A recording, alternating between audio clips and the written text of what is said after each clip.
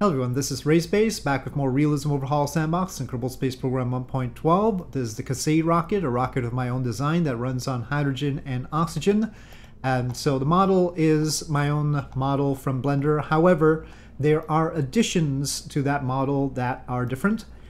These are landing legs from Pekka's Falcon 9, so they're like that. They're covering up the logo, which is a bit sad, but there they are. We've got those landing legs. And up above here we have some grid fins. So you know what's going on here. We are trying to recover this like the Falcon 9 rocket from SpaceX, which also uses landing legs and grid fins. Landing legs do not appear on SpaceX's Starship.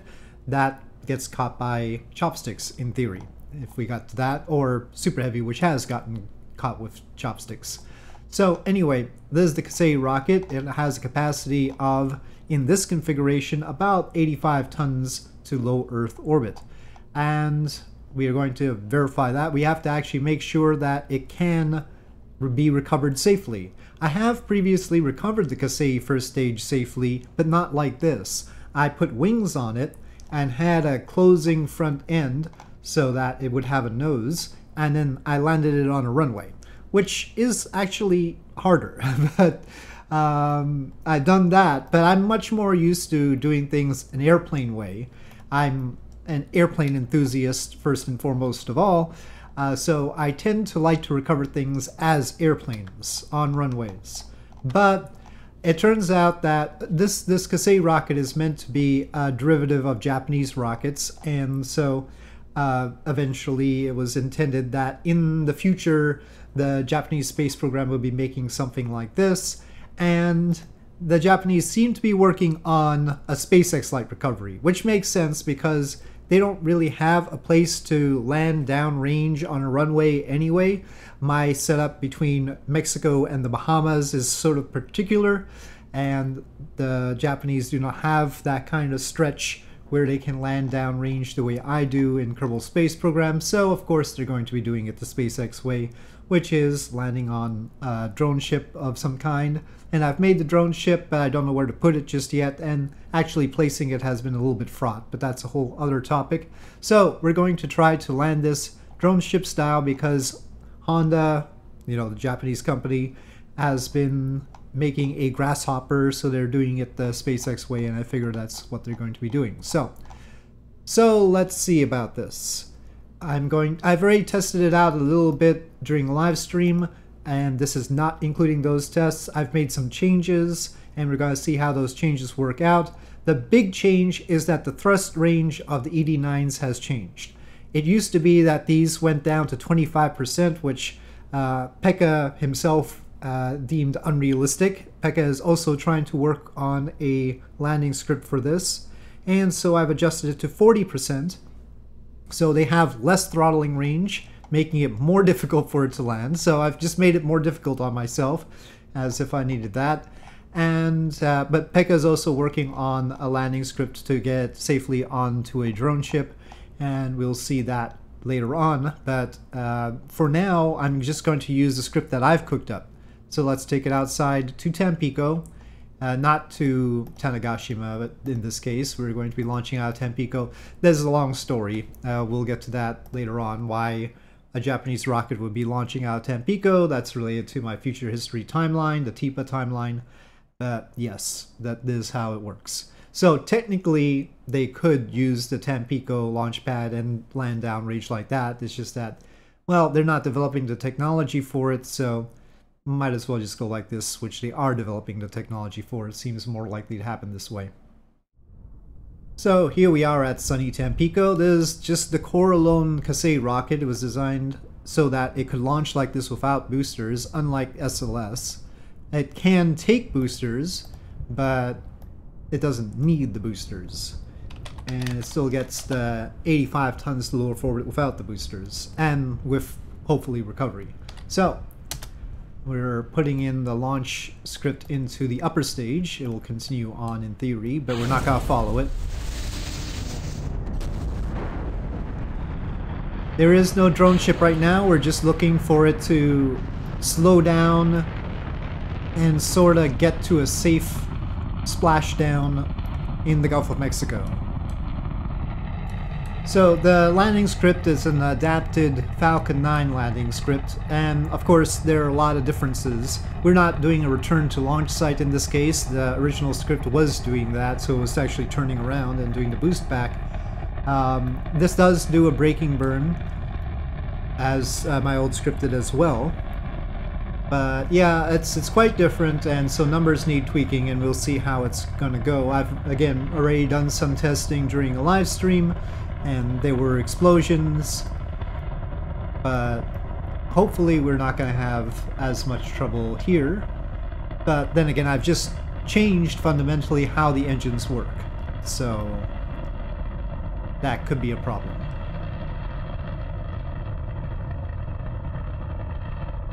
Also, very much unlike the Merlin engines, these engines have a long spool-up time, as I expect the Hydrolox engines would. So they don't ignite as quickly as Merlins or Raptors. Maybe we can hypothesize that they would, but for now they're not configured like that, and so the script has to deal with that extra time.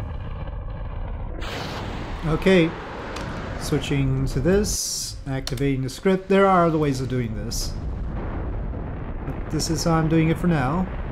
That plume is still a little bit weird. Anyway.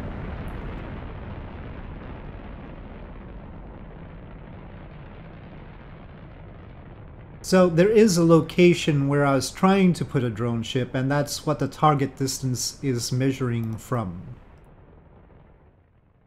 The RCS thrusters are actually only 3 kilonewtons here, but they are using the Hydrolox. And these were the Falcon 9 grid fins and landing legs, but I added tweak scale, so that's another variable, whether tweak scale is doing things properly or not. Well, the second stage has gone beyond our physics range, so that's why that error occurred. Now, one troubling thing is it seems to deviate a lot from where it's supposed to be aiming, which is based on where the target is. Basically, the target is at 76 degrees, so of course we are aiming 180 off of that, but technically if we're off to the side, we would also want to correct for that too. And the old Falcon 9 script did that, but right now I haven't written in anything about correcting, but it still seems to deviate to one side for reasons I don't understand. It'll fix that after the braking burn, but it's still weird. So here we start the braking burn, and I kept this in because it would help us aim for the target as well. We were 11 kilometers away from the target when we started this, but we're going to end up going too far. We end up now 22 kilometers beyond the target location, and that's increasing.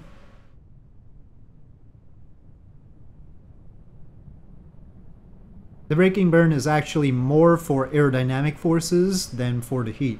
It's actually to prevent FAR from ripping this apart, which it did during the live streams. Or live stream, actually, we only tested this in one. We seem to have more delta V than we strictly need here. We'll see how it does.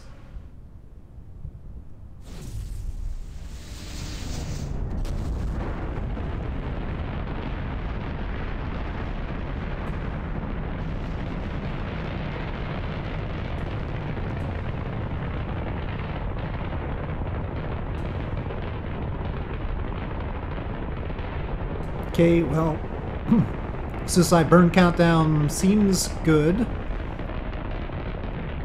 but we're very sideways now. Okay, we're too sideways like that. What's with it not going towards the retrograde marker? And then we got an infinity. That's because the engines are gone. If the engines are gone, you can't calculate the thrust to weight ratio. So, alright. It was looking okay, but this is very troublesome. We seem to have enough fuel. Well, I'm going to try to increase how quickly it's going to follow retrograde. And we'll try one more time.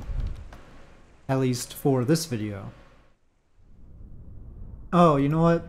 Let me also get calculating things properly. Oh, maybe that was the main problem. Let me not... I think I missed a line here. That might help. It wasn't updating a calculation that it needed to do. Well, okay, so not increasing sensitivity, but getting it to do an additional calculation that might help. Let's see.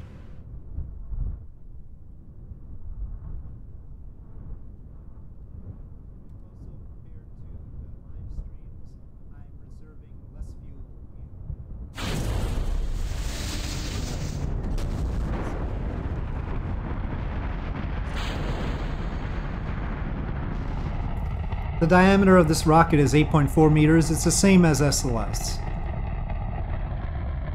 It's meant to increase lower orbit capacity, somewhat at the expense of the higher orbit capacities.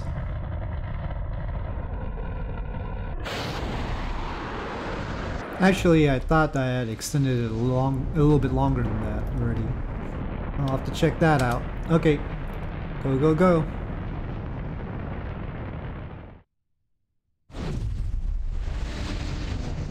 Okay, ignition for the braking burn.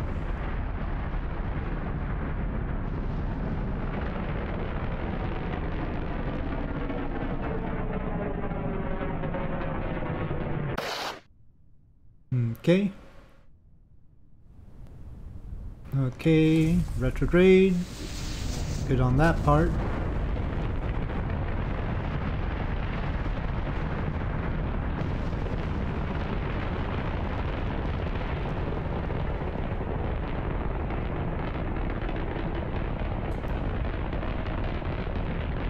Following retrograde a lot better this time.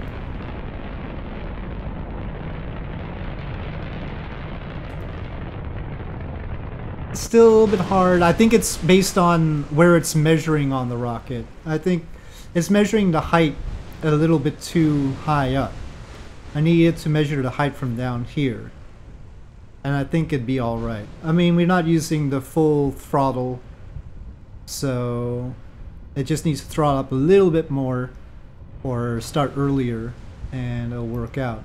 So I'll tweak that, but this is where we're at. We're just losing the engines and hitting a little bit hard, but I'll tweak it some more and I'll figure it out. So my current work is trying to make sure that the Kasei rocket can land on a drone ship, and this is how it's been going. So with that, thank you for watching. I hope you enjoyed this video. If you did, please do press like. If you have any comments or suggestions, please leave them in the comment section below, and I'll see you next time.